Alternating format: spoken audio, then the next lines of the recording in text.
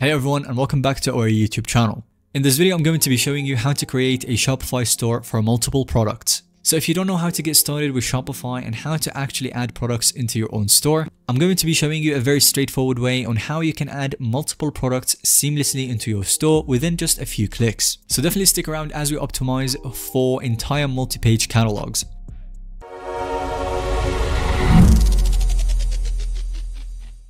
So the very first step to getting started is that we want to head over to shopify.com, and then if you haven't already, you want to create an account. You can get started with the free trial that Shopify offers, but it only lasts for 3 days. And of course, 3 days are not really enough for you to get started with Shopify, test the platforms and sell products. So go ahead and grab that temporary offer that grants you the 3-day free trial. And then after that, you can get any one of these plans right here for only $1 a month for 3 consecutive months. Now it is a temporary offer and Shopify can take it away anytime, so definitely go ahead and grab it before it's too late.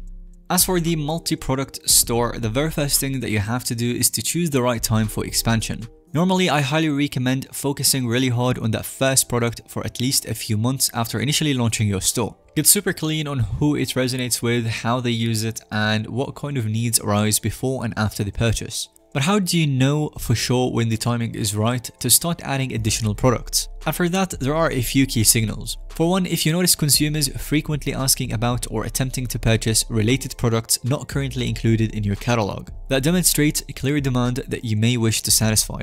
No sense sending them elsewhere if it aligns with your niche. And secondly, keeping a close eye on overall conversion rates and abandonment metrics that tell you how engaged visitors are. If they are highly interested but drop out before purchase, then additional sensible offerings could nudge more complete checkouts. The very next thing that we must determine is the optimal product catalog size, which is basically how many additional products that you should add to the mix. Is there an ideal count, or should you go crazy filling up pages across every loosely related niche? And this really depends quite a bit on the breadth of your industry as well as your capabilities to fulfill the demand if things scale quickly. But some general guidelines would be that in most cases, I suggest limiting your entire product catalog to just 1 or 2 dozen items when first expanding beyond a single product. Staying focused is better early rather than becoming a jack of all trades e-commerce site. And now that we've covered all the expansion timing and ideal catalog scale details, let's get into the specifics of how to build a compelling, focused website information to showcase your new products. And for that, I like to start by envisioning my store structured across 5 key sections. You've got the homepage for top-level value proposition and product positioning, dedicated page for core products, 2 to 4 pages for supplementary offerings grouped intuitively, and shared site-wide elements like headers, footers, and sidebars. And finally, you've got the backend pages for policies, contact, social proof, and all of that stuff.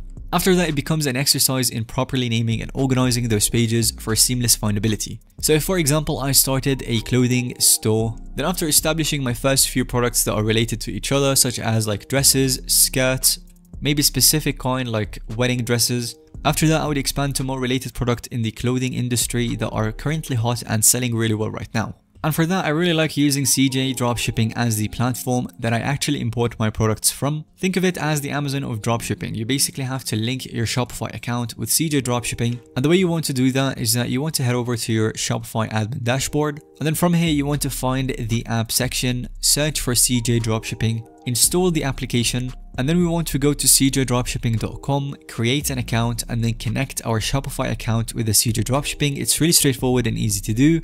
And what I really like about this platform is that you can virtually find absolutely anything on it. Across many categories, it's basically the Amazon of dropshipping. You can also find analytics about each product, find the reviews and ratings, and find out which products are currently doing really well and selling with big demand. And that's pretty much how I find related products to the products that I already have listed on my store. And once you found the products that you want to be added to your store, you just click on list, and then it will seamlessly integrate that product that you chose to your Shopify store and import everything that you need to have it added. And this includes pictures of the products, variants, the description, title, reviews, all of that stuff, and all you have to do is just edit the price. So that's when you add your own price in order to make a profit. And as you can see, I just added a few products to my store with a few simple clicks. And I didn't need to waste any time on the description, reviews, and all of that. In fact, I recommend leaving them to the default, but if you wanted to edit them, then you can customize that as well.